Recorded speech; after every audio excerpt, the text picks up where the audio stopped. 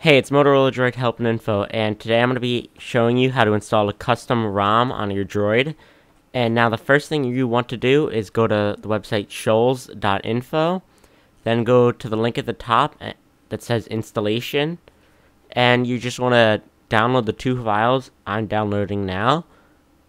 And once those are done downloading, you're going to move them to the root of your Droid. So I just want to thank everybody for viewing our videos and subscribing and commenting, and just ask if you're new to please subscribe and check out our site droidspot.net and register. Okay, so now the files are done downloading. They'll probably take a little longer for you.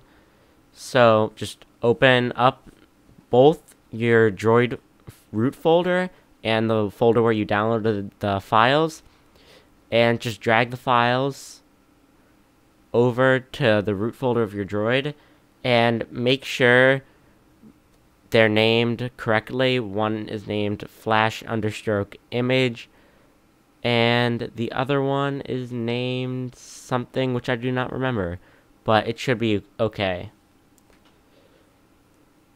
So it copies and pastes relatively quickly.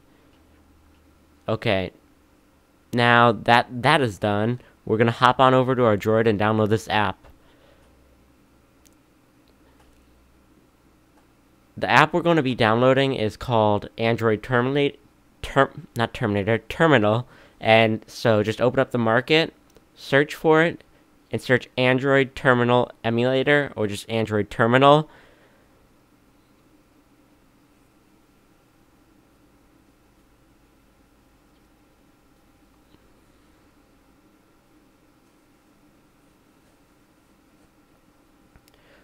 When you search it, make sure you download the one that's called Android Terminal Emulator and not Terminal Emulator, because only Android Terminal Emulator is working right now. So once it's done downloading, open it up. Oh, if I forgot to mention, make sure your phone is rooted, and the video before this works. So I'm going to be typing in a whole bunch of code, so it's all in the sidebar in case you can't catch it while I'm doing it. But just make sure you type it exactly correct, or else it will not work. But don't worry, during this step, you really can't screw up your phone. Although I'm not responsible, so don't start messaging me that your phone won't turn on and blaming me for this, because it's not my fault. As long as you follow the instructions, you should be good. And actually, this step is really good for your phone if you like to test things on it, like if you're a developer or something, because we're actually installing sort of like a custom bootloader, which will allow you to back up and restore your phone in its entirety. So you can pretty much do whatever, and as long as you have a backup of a working copy, you're pretty much good. So now I'm just going to let you watch the code that's running through, and then I'll be back. I just wanted to let you know that I had to pull out the rest of the code part because the video was over 10 minutes long, and YouTube doesn't allow that anymore. So it's really easy to do this. Just in the description, all the code is there. Just type in each line, each step, 1, type it in, press enter. Then go to the next one, type it in, and press enter. And when you type in SU for the first time, the first line of code, make sure you press allow and remember. So thanks, and please subscribe. So next thing you're going to do is power down your phone completely, holding the power button and clicking power off, of course. And once your phone is off, I have a little trouble pressing the button. Once your phone is shut off, hold the power button down along with the X button, and let go of the power button once the screen turns on, but continue holding the X button until a menu pops up. The menu is going to be different than what it looked like when you rooted, and that's the whole point. So if it looks like the same menu as when you rooted, you know you did it wrong. So what we're doing here is creating a backup in case anything goes wrong.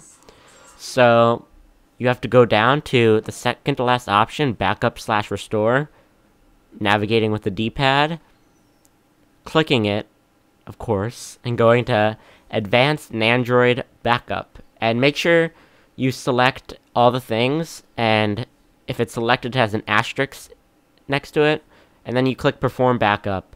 Now, you may be scared that yours is taking a lot longer than in the video. Nothing to worry about, as I've sped it up like 20 times. So, in real life, it'll probably take anywhere, depending on how much stuff you have, from 30 seconds to 10 to 15 minutes. So, if it freezes for like over an hour, you're probably in trouble. Okay, so once that's done, you're going to want to press the power button a few times to just tap it, don't hold it. Press the power button until you get back to the main menu.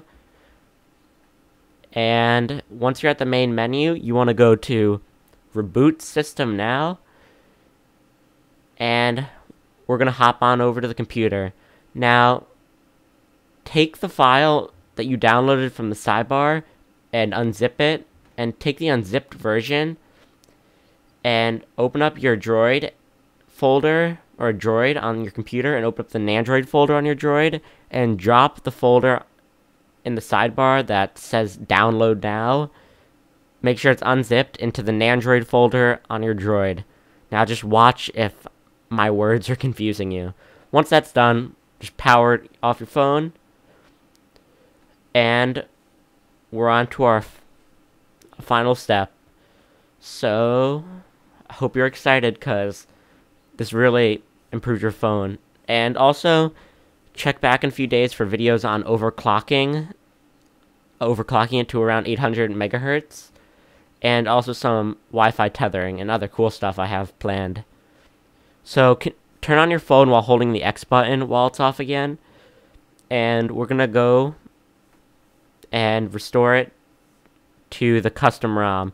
And you will keep all your apps and everything, so don't worry about that. And it's a good idea to update all your apps too. So go to backup/restore again, and Advanced Nandroid Restore this time, not backup.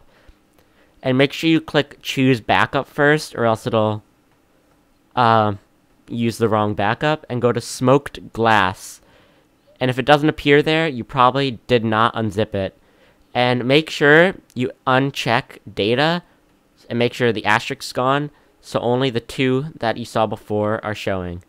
Now, this part takes a few minutes. It should be about the same for everybody, but again, I've sped it up on the video, so if yours takes longer, don't worry. And if anything goes wrong during this step, we can always restore the backup. So once that's all completed, you're done, and you just have to tap the power button again and click reboot. And don't worry, this reboot will take anywhere from a minute to 15 minutes, so it'll take a while, but don't worry. So I'd just like to thank everyone for watching. Please rate, comment, and subscribe, and head over to droidspot.net.